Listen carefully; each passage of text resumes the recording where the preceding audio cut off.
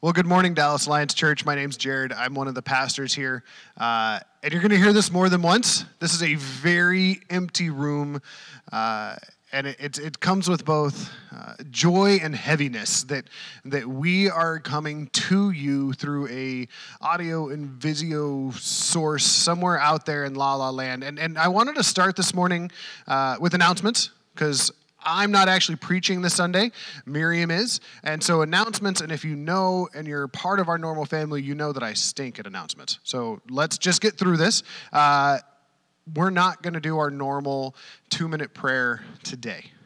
We've been walking through praying for different 501c3s and different individuals and ministries in and around the Dallas area that we see have been and are ongoing with their intentionality of loving their neighbor. Instead, what we're going to do is we're going to invite you that this Wednesday, we're going to do this whole thing all over again, except for we're just going to pray. And so tune in for that. Look for that Wednesday, probably 5-ish. We'll see when that comes up. And just be ready for that. And that's it for announcements. But I do want to just walk through one thing. As we are walking through this COVID-19 thing, I find, especially in my heart, that it's real easy to get down, right? All of my life has been disrupted. My vacation was canceled. I get to watch my kids be hurt and disappointed with school and friends and all of these pieces of my life that I can just look at and go, they're all negative. So I wanted to spend 2 minutes looking at the positives.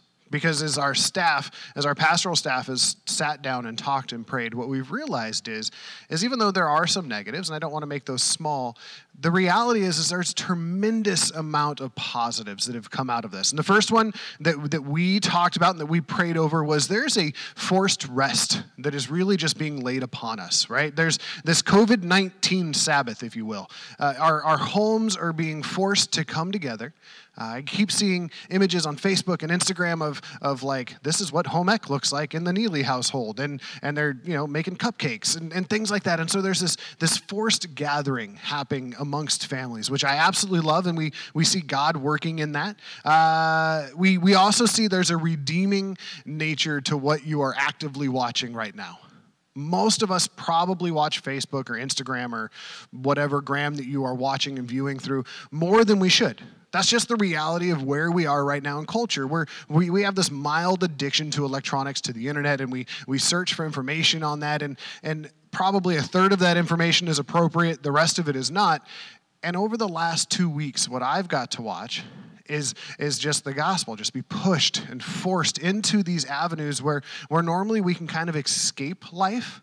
We're being force-fed the truth. And so we definitely see this beautiful, redeeming thing that's happening, that God is working through something that most of the time we would say is culture, and sometimes we would say culture is bad, where the reality is we are now being forced by what is happening to go into the world and reach people where their culture is, which is a beautiful thing. The last thing that I want to say that we have noticed as a staff is there has been this overwhelming evidence of the providence of God. Whether it's family or less planes in the sky, so less noise, more intentional interaction. God has prepared us for all of these things. And another one that I just kind of want to mention church-wise is finances.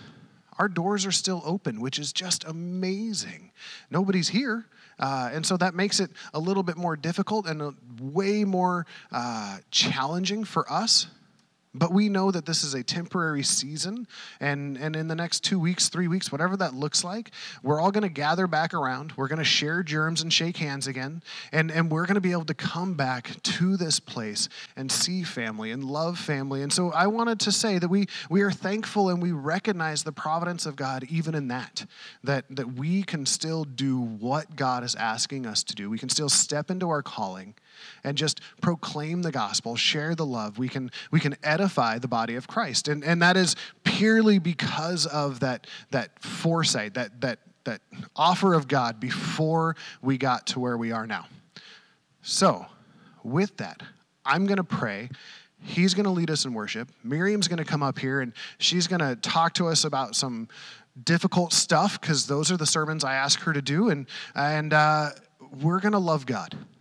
So let's, at home, I'm going to ask that you bow your heads with us, and let's just go to our King. Father God, we love you so much. And Lord, I am so thankful for those things that you have placed before us, even in this season, even in a time such as this, God. You have just been so provident. Your power, your authority, and your blessings have just gone before us, and we are just now starting to step into those things, Lord, and we just thank you so much for that. Father, I pray this morning as Miriam gets up and leads, Lord, that you just anoint her with your Spirit this morning, God, that her words are just the outpouring of your love, your grace, your mercy, and your invitation. And for Caleb, God, this morning, I pray that you just charge him. Give him that zeal that just pours out of him as we enter into this beautiful position, this posture of submission, this place of worship. Lord, I don't make light of what is going on, and I know that there are people suffering. I know there are people that are afraid and scared. And God, I ask that you just love them where they are, just like you did yesterday, and just like you will tomorrow. And Father, we ask these things in Jesus' holy and precious name. Amen. Amen. Well, good morning, church family. Thank you for joining us. Those of you who are watching the live stream or later, we're just glad you're with us to worship our Creator and our Savior and just dive into the Word. I'm going to invite you right now. I don't know about you, but last week I was just laying in bed starting the live stream, and I'm going to invite you now to either just scoot up to the edge of your seat, to stand up. Let's be ready to engage in the presence of God. I know it might be a little awkward watching from a screen, but the good news is that Jesus is everywhere, right? He's not just in this building. He's with you now. So even as there might be a little bit of a disconnect, or it might feel a little awkward, I'm still going to encourage you to sing. You can still clap. Let's just enter into the presence of our God.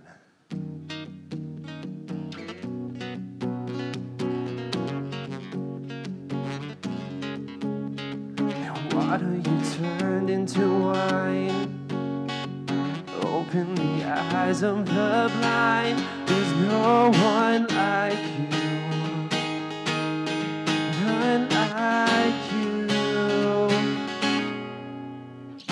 Into the darkness you shine. Out of the ashes we rise. There's no one like you. None like you. Sing it out, our God. And our God is greater. Our God is stronger. God, you are higher than any other. Our God is healer. Awesome in power. Our God.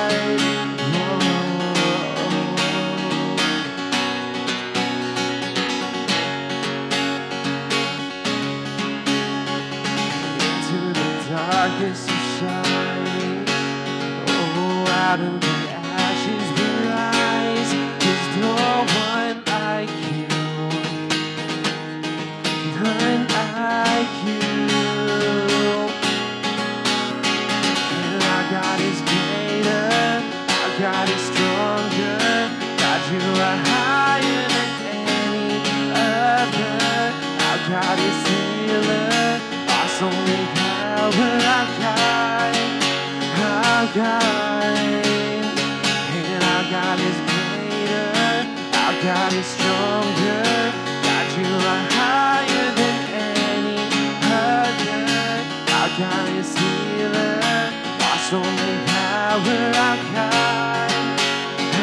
God, and if our God is for us, then who could ever stop us? And if our God is with us, then what can stand against him? If our God is for us, then who could ever stop us? And if our God is with us, then what can stand against?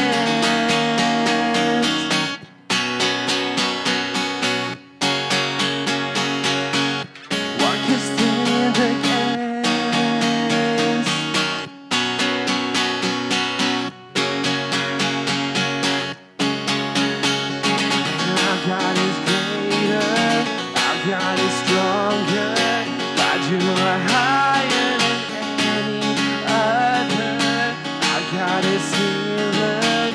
awesome in power, our God. And our God is greater, our God is stronger. God, you are higher than any other. Our God is healer, awesome in power, our God, our God. And if our God is for us, then who could ever stop us? And if our God is with us, then what can stand against? And if our God is for us, then who could ever stop us? And if our God is with us, then what can stand against?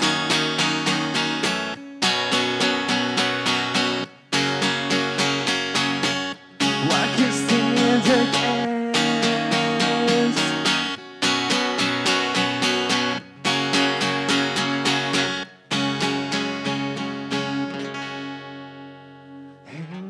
God is greater, our God is stronger.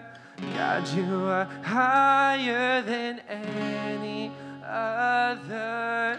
Our God is healer, awesome in power. Our God, our God. Amen.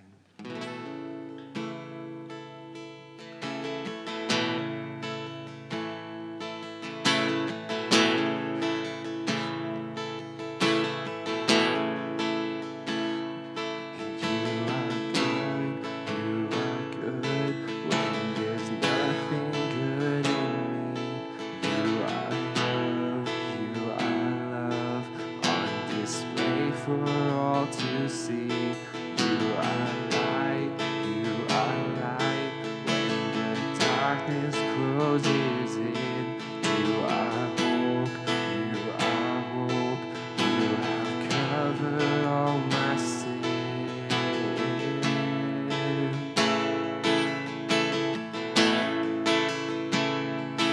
And you are peace,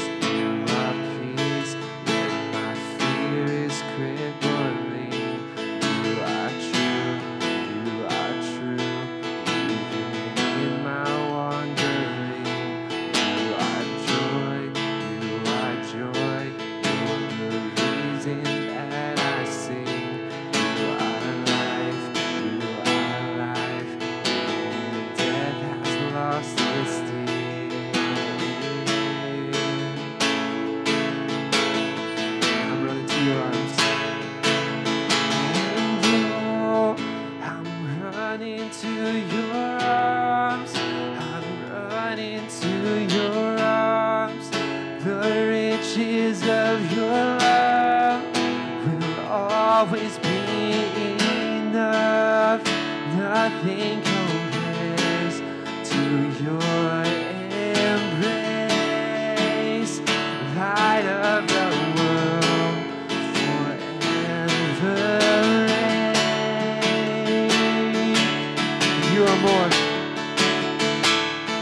And you are more than my words will ever say. You are Lord,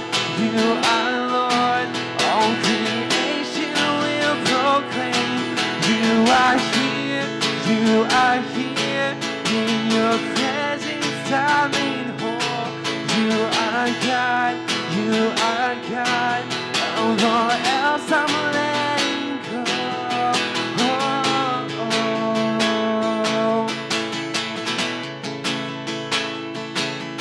And I'm running to your arms. I'm running to your arms. The riches of your love will always be enough. Nothing compares to your embrace. Light of the world, forever reign.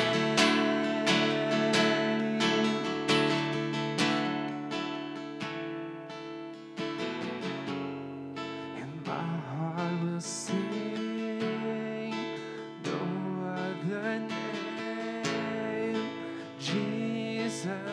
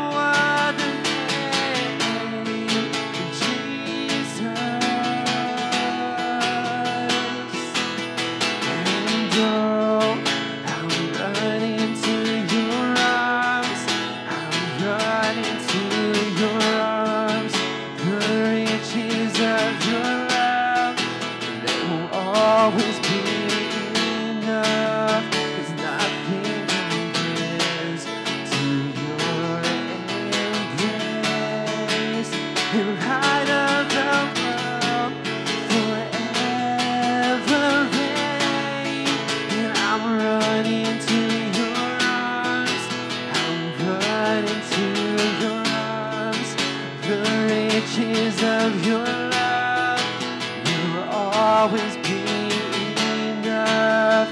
Nothing compares to your embrace. The light of the world, forever reign. My heart will sing, and my heart will sing for the name Jesus, Jesus. My heart will sing for the name Jesus, Jesus.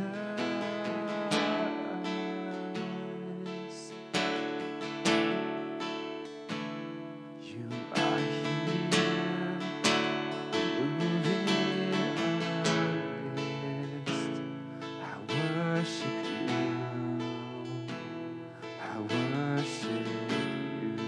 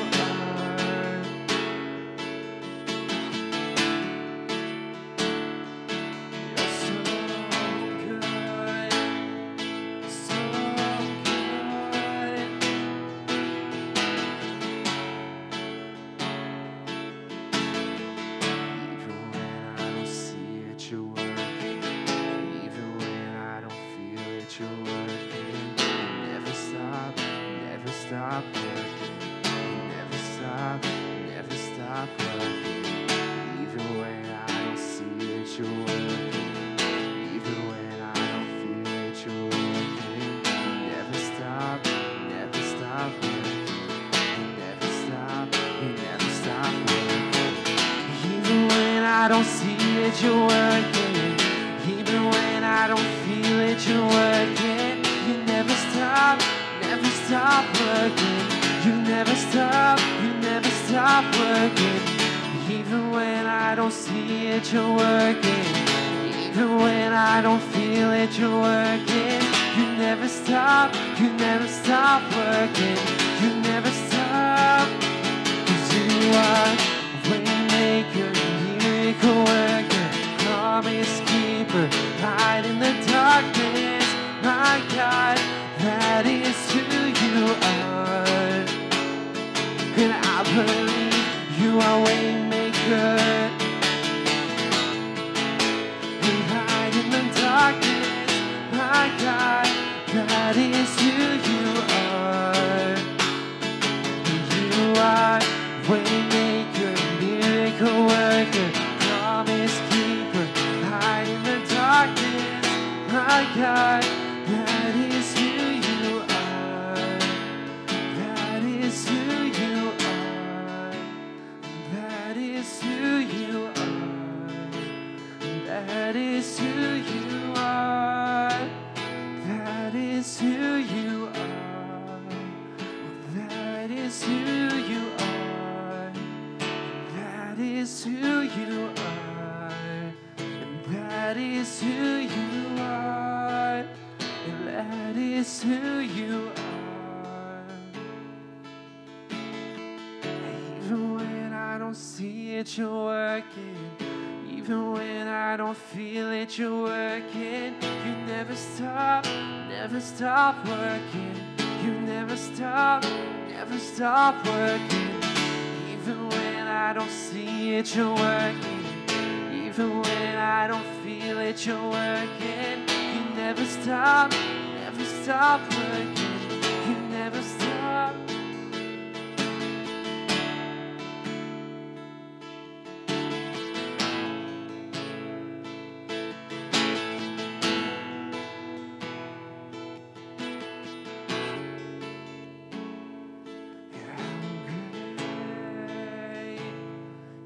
Our God, oh, sing with me, how great is our God, and all will see how great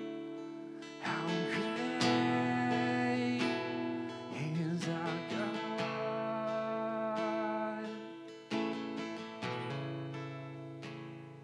and how great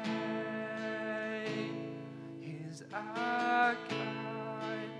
Oh, sing with me, how great is our God, and all will see how great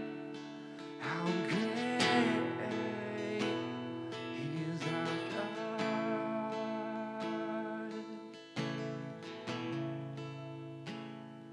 Father, I just thank you that you're working even when we don't see it. Even when we don't feel like it. When we feel like you're not moving, God. Thank you for the truth that you are. Thank that you're always working. You're always making a way. You're always being the light in the darkness. And even in the season now, it's no different, God.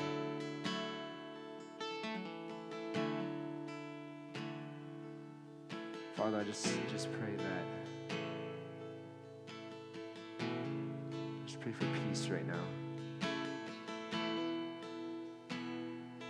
Lord, I just pray that we can rest in the truth of knowing who you are. And knowing that you're always going to make a way. That we can always run to your arms. That you're always greater.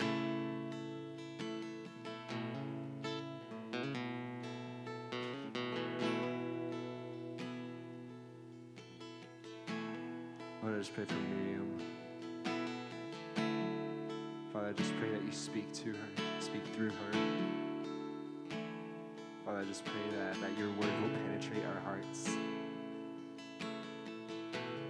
That you would soften our heart and hearts to receive what you have. Lord, I just pray that you continue to mold us more like you.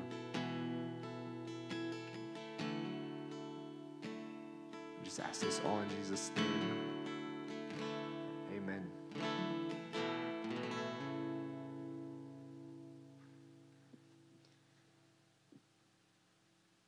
Good morning, church.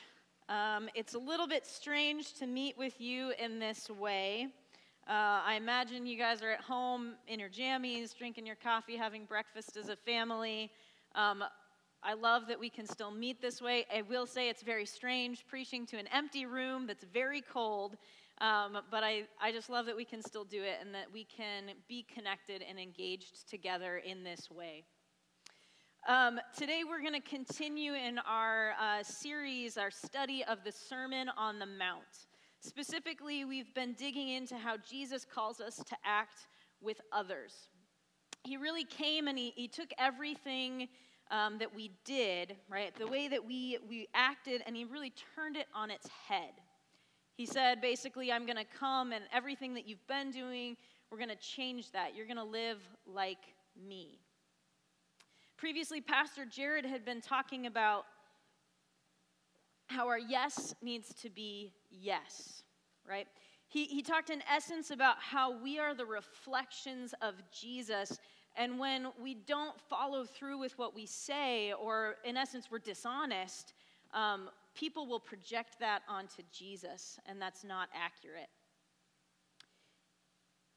We become unreliable, and people believe that Jesus is unreliable.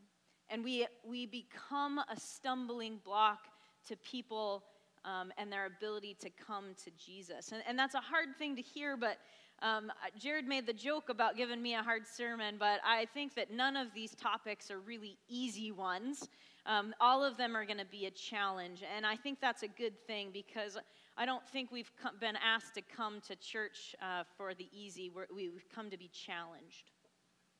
So one of the other things that Jesus challenged in this Sermon on the Mount was the way that we give.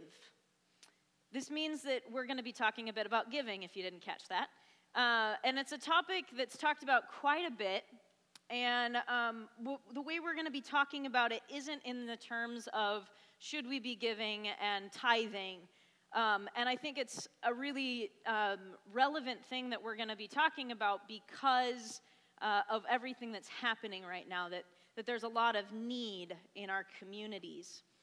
But the thing I like about this is this sermon was scheduled months ago when Pastor Jared first put together this sermon series before any quarantines or hoarding began. It's kind of crazy. It's like God knew what was coming, and he prepared for this. So again, I'm going to say this isn't a super feel-good sermon on giving, but I think that I want everyone to really dig into what God's saying because there is something for everyone.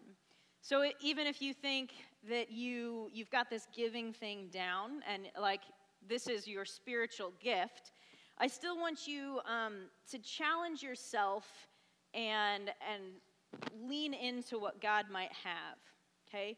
We're going to be putting ourselves under a little bit of a microscope, all of us, what it is that we're feeling when we give. We're not off the hook if we feel confident in our ability to give. So I guess my request is that we would open ourselves to the Holy Spirit and what he might be working in us this morning. And I promise he is working. We just need to lean into what that is. So I am going to pray before we get in. Part of it is recentering. This is a new way of doing church. And so for me, I just need to recenter myself as well on what God has for us today. Father, we just thank you for creativity, that you have created us to be creative people, and that we can still be the church, even though we can't meet in a building together, God. We just ask that you would be blessing this time and that these words would be yours and not mine. Anything that's of me, God, I just wish that you would do away with so that all of the focus is on you and what you have for us today. Open our hearts to the Spirit and just let us feel his presence, God. We love you and we seek you today. Amen. So let's talk about giving. Last year, our church, Dallas Alliance, we get reported to the Alliance Northwest District, the district that we are a part of. We told them that we gave approximately $17,000 to international missions. We gave an additional $12,000 to outreach within our own community, and an additional $21,000 to our own missions trips. Given the size of our church, about 100 people on any given Sunday, that's a pretty significant number. That's pretty impressive. That tells the district, and that tells me, is that we're a church that gives. But the question that I want us to start this morning with is why? Why do we give? And I actually want you to answer that. Take just like 2 seconds in your home. If you're watching by yourself, again, we're always going to encourage that you shoot things into the chat and participate, right? We want to be engaged. But I want us to just take a moment and ask ourselves, why do we give?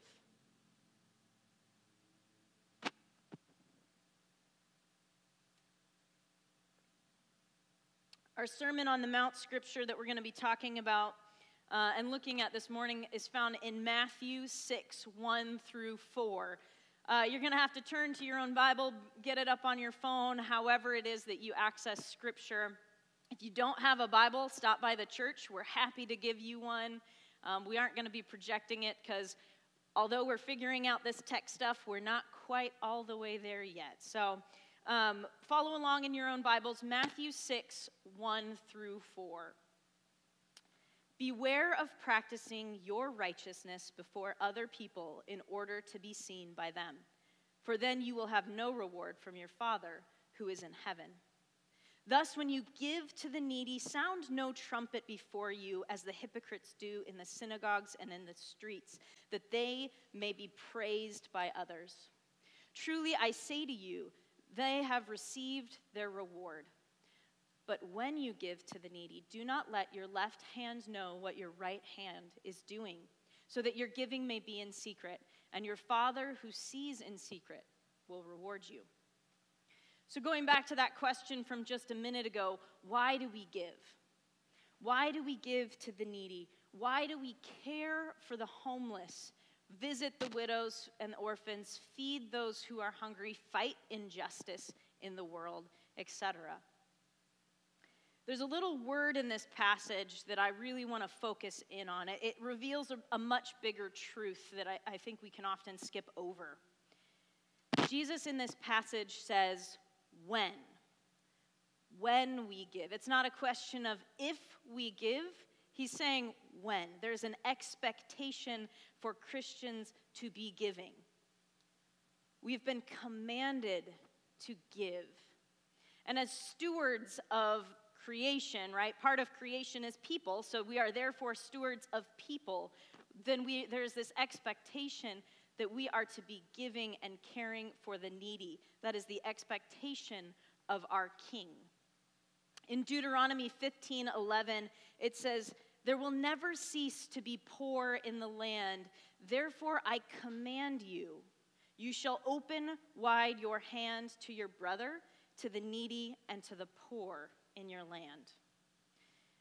Again, I think this is a very real and potent piece of scripture as we face the uncertainty of what's to come in the wake of these extended quarantines. We are expected to open our hands wide to the people around us. Not just a little bit, but fully. And the Jewish leaders of Jesus' time also knew this. They knew they were supposed to be giving generously. They are commanded to do so by God.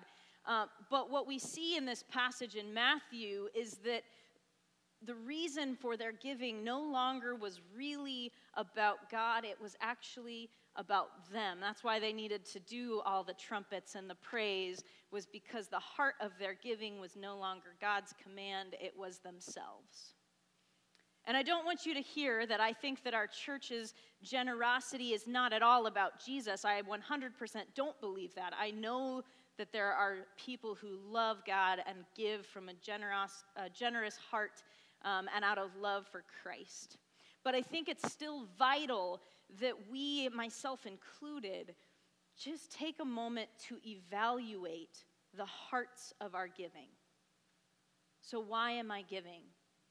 Am I giving because it makes me feel good? I get this warm and fuzzy feeling. I hear that a lot when people give, right? Have I fallen prone to complacency because it's, giving is just what I've always done. It's routine, it's habit. I cut that tithe check. Actually, for a lot of us, our giving is on auto draft from our bank account. I don't even think about anymore. It's not really an act of worship, it's just, it happens. Am I giving because it gives me a sense of control?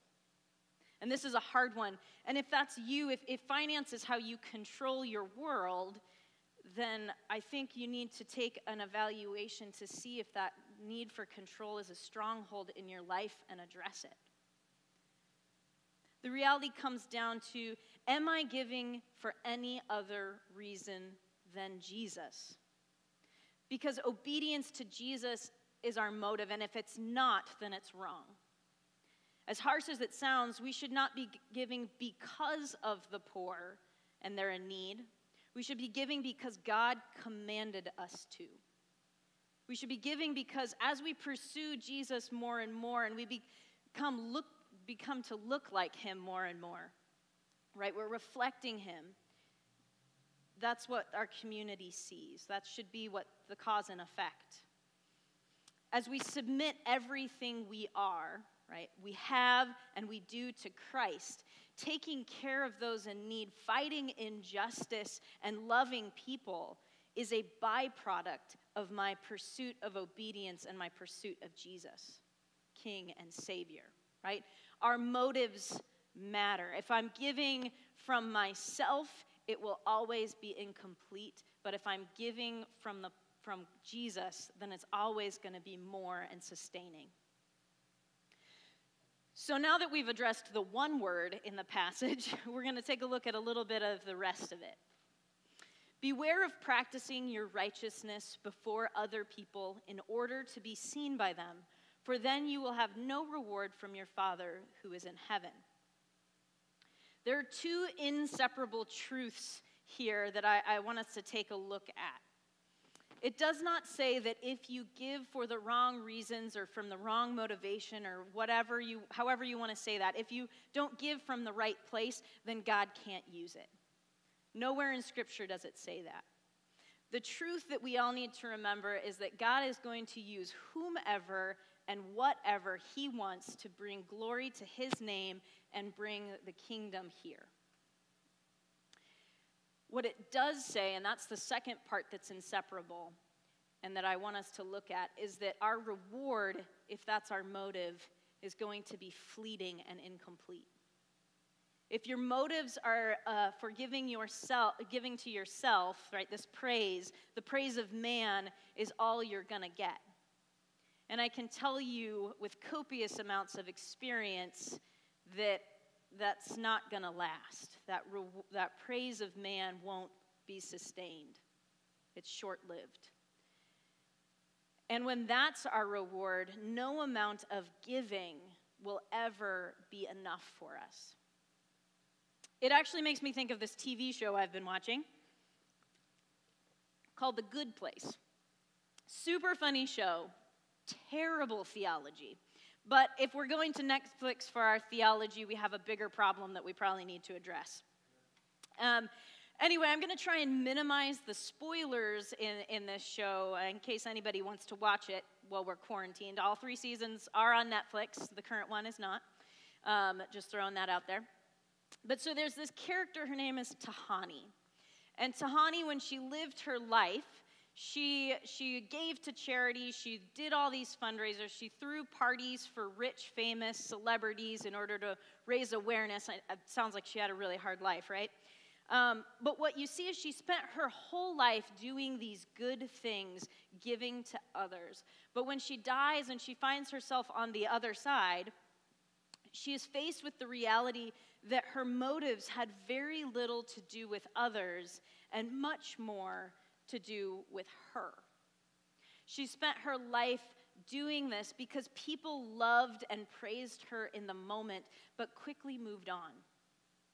In order to maintain attention, she had to maintain her giving and charity.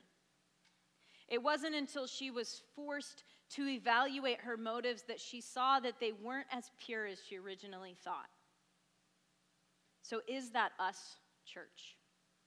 When we really look at our motives and our heart of giving, is it as pure as we thought it was? Is our motive Jesus? And it's 100% okay if your answer to that question is yes. Jesus is my motive. I mean, that's my prayer, is that that's all of our answers. I don't want to discourage you from answering honestly yes. But if your answer is no, there is still hope. God is good and God is gracious, and he will not give up on you because your motives were a little bit off or misplaced. Sanctification is a process that we believe in at Dallas Alliance Church, and sanctification is this process of being transformed into the image of Christ for the benefit of others, as Robert Mulholland puts it. It's this journey that's going to have hiccups and detours. We just have to be willing to let the Holy Spirit show us what those things are and then give him the authority to kind of course correct us to where we should be. I also want to take a look at the end of this passage, right? The part where it says, when you give to the needy, do not let your left hand know what your right hand is doing, so that your giving may be in secret. I always thought this was kind of an interesting picture. I don't consciously think about what each hand is doing. I mean, if we're being real, I've reached for my water like 5 times and I'm not even thinking about it. I mean, now I am. But we don't think individually about how each part of our body is working, right? It just becomes natural that it's happening. And they don't argue with each other. If they did, it'd be a really awkward puppet show. And so that's not kind of what we're talking about. We're talking about how this giving, this heart becomes so natural because it's a part of who we are, like it's second nature. But even in this, right, this secrecy, our motives can be misplaced and it can miss the mark. Because if the secrecy becomes so important that it actually becomes the focus of, and that's our heart of giving is the secret, it's wrong. Reminds me of another TV show I really like called Bones. And I'd like to say that all these TV references are because we've been quarantined and that's all there is to do, but I can't say that. I just like TV and movies. Referencing them fits in really well with what we've been doing in youth group as we've been looking at where Jesus is in pop culture, because he is present, he's everywhere. So in a way, you can just say that I'm giving you a taste of what we've been doing in youth group for the last bit of our series. Okay, I'm done defending myself. I just like TV. And so I'm going to use Bones for this as well. So there's this episode where one of the characters, Seeley Booth, he's being super weird and secretive and starts to cause those people around him to worry about his behavior, because he used to be addicted to gambling. And so there's this fear that he has relapsed into that. And then later, some of the characters discover that he's been making regular visits to a children's hospital. And so then there's this fear that there's something wrong with his daughter, Christine. As the show goes on and people are worrying, his wife, Temperance Brennan, the one they call Bones, and if that's a spoiler for anybody, you are 8 years too late to call that. So they're married. You should still watch the show. But Temperance takes Cam, one of their friends who's been the most concerned, and she takes her to see what's been happening. And what it turns out is that Booth has been organizing and throwing a carnival for the kids at that hospital. And the reason for all the secrecy that they give is this verse. When you give to the needy, do not let your left hand know what your right hand is doing, so that your giving may be in secret. That is what he claimed all the secrecy was about. His attempt to divert attention from himself actually brought more attention than if he'd just thrown the carnival and didn't care whether or not people knew, because it wasn't about whether they knew, it's just what he felt called to do. If working so hard to keep a secret ends up drawing all the attention anyway, Was it worth it? The point I'm trying to make here is that we can go so far the other direction that we actually end up in the exact same spot. If secrecy becomes a part of the production, because that's really what it ends up being, it's a part of the production, then is the heart genuine? Because again, motives matter. I really quick want to look at two other stories in Scripture that reveal something about our motives. The first is in Mark 10:17 through 27. When Jesus is talking, I'm going to paraphrase to cut down on a little bit of time, but you're welcome to turn there later with your family and read it because it's still all really good in its entirety. But in this passage, Jesus is talking to a person who we only have reference to as the rich young man. The young man comes to Jesus and he asks him, "How do I inherit eternal life?" And then the young man goes into this long list of things that he's done, right? He's like, I haven't lied, I haven't stolen anything, I haven't committed adultery, right? I haven't had sex with someone I'm not married to. I've been good to my parents, I've been honoring to them, I haven't murdered anyone. I feel like he was looking for a gold star there. But he didn't do all these things. He did all these things that were right according to Scripture. And then he asks, what else is there? I just love Jesus' response in verse 21 because it leads with such compassion. And Jesus, looking at him, loved him and said to him, "You lack one thing.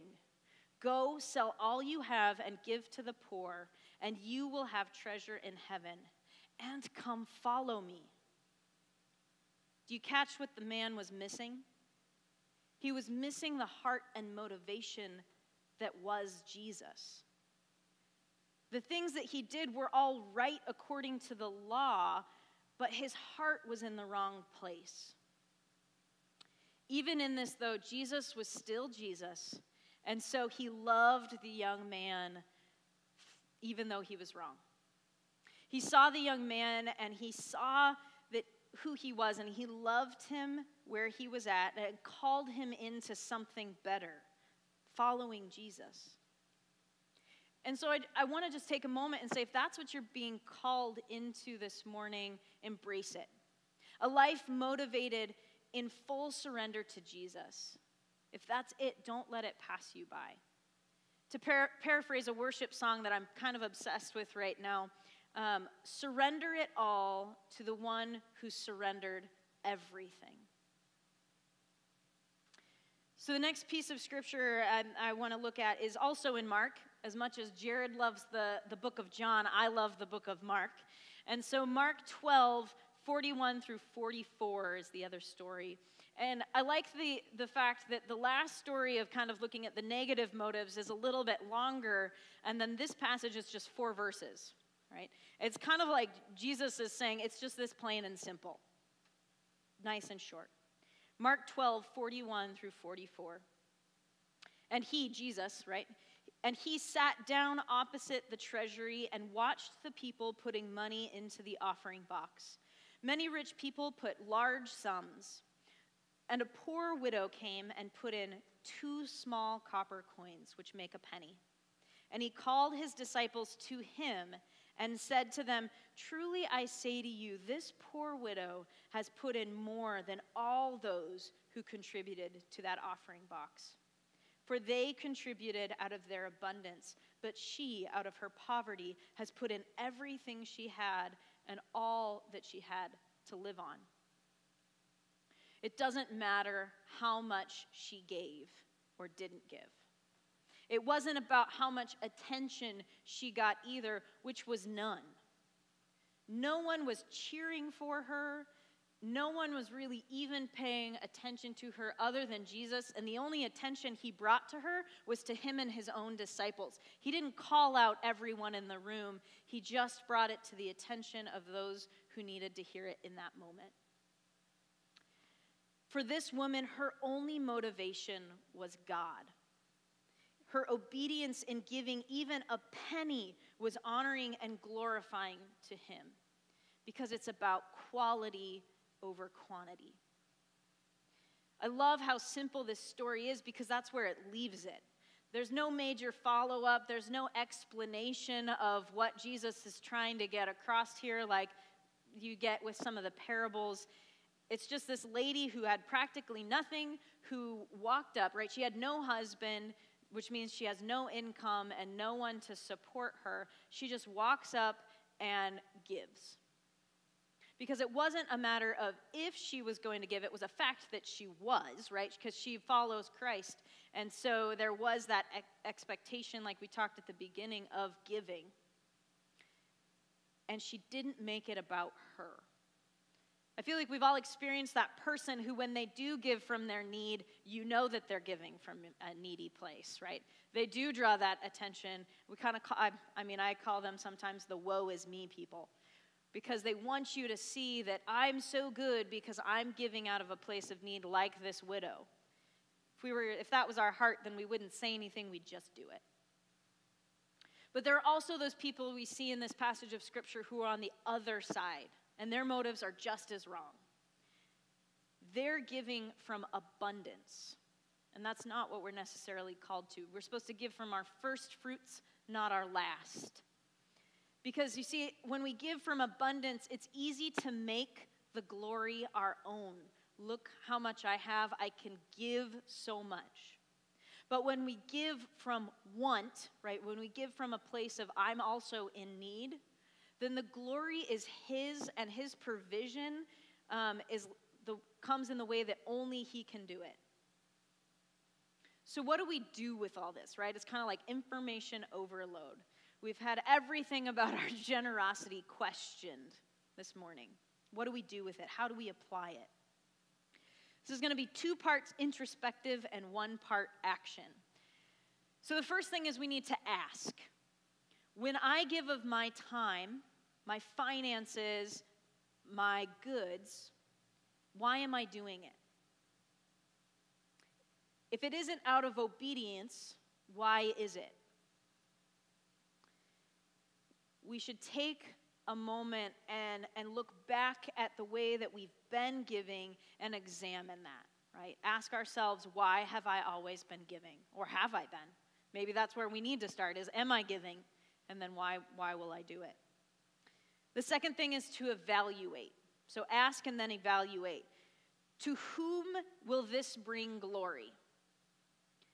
Me or Jesus, right? Who am I trying to bring glory to?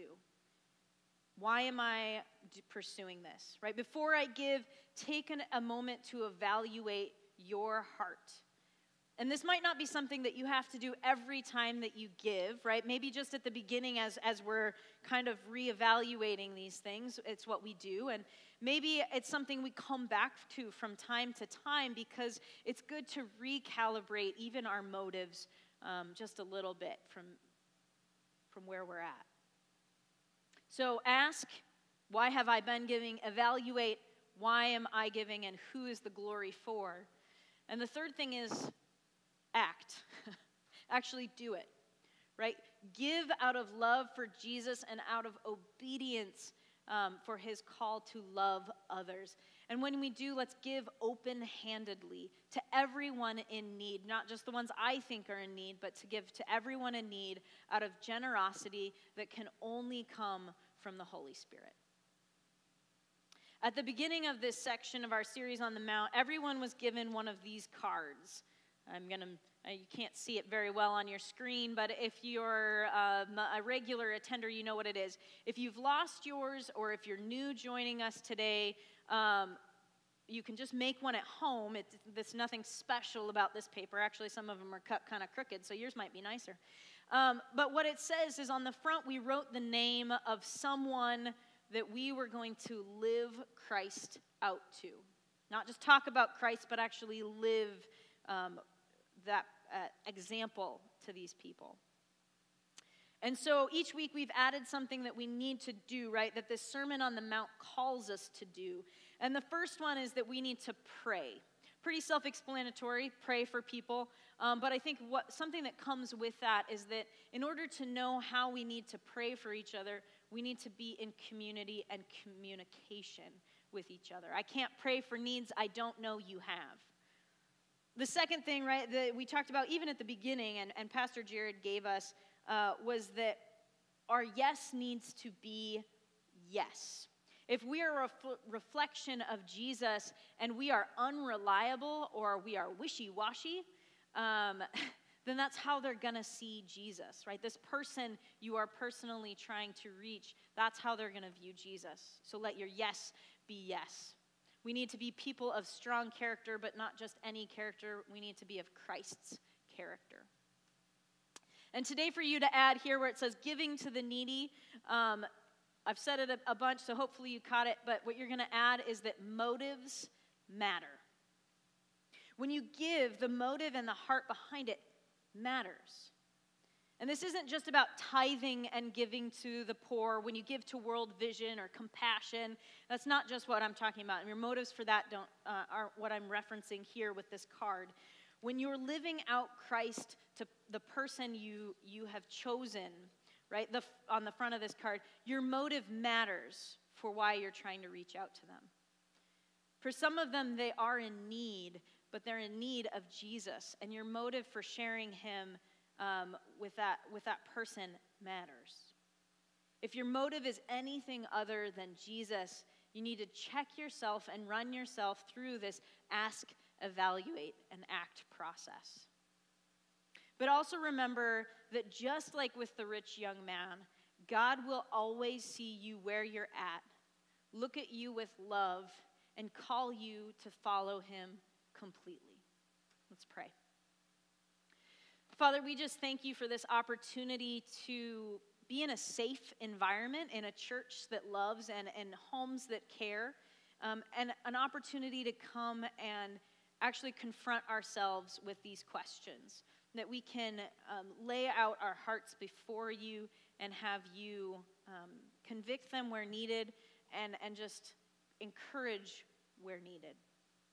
God, you have called us to love and to give. And so I just pray that we continue to be a family who does that, a church that does that, but that our motives would 100% be obedience to you.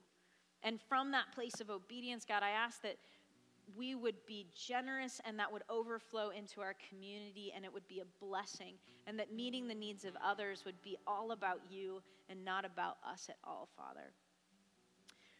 We know that you have the ability to provide, and so we lay that out as well. That as we meet the needs of others, we know that you will provide for them and you will provide for us.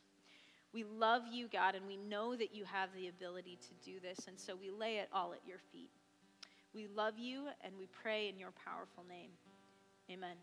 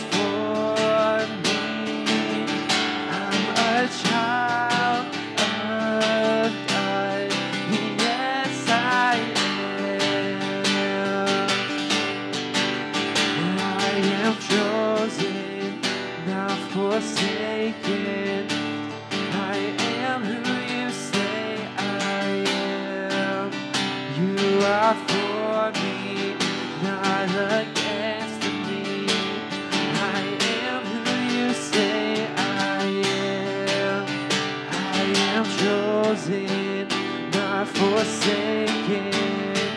I am who you say I am.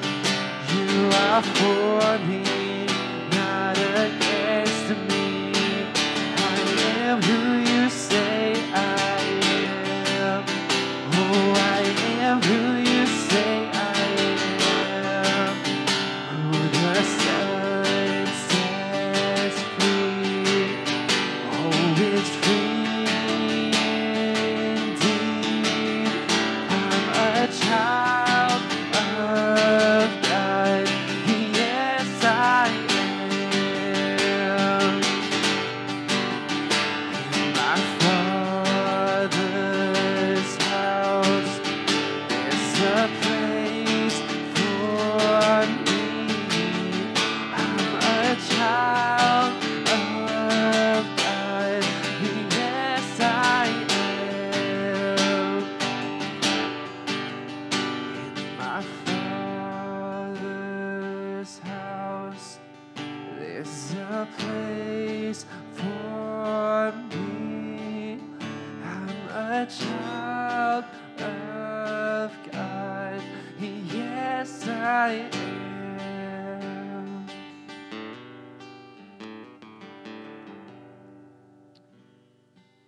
So our benediction this morning is going to come from that Deuteronomy 15:11 passage. This blessing, I wanted to extend beyond that because I think that as we pursue Christ, right, as we pursue the fruit of the Spirit, my blessing to you is that would you be people who are blessed with that fruit of generosity that is so great that it is a defining feature of not just who you are, but of this church and this community. For since there will never cease to be poor in the land, we see that and we're going to continue to see that. For there will never cease to be poor in the land, may we be a people who follows the command of Christ and that we open our hands to our brothers, to the needy, and to the poor wherever we go. That's my blessing for you guys this morning. Be the people who give and give from obedience to Christ. We love you, and because I know we'll get a phone call if I don't do it, all God's people said, amen. We love you guys.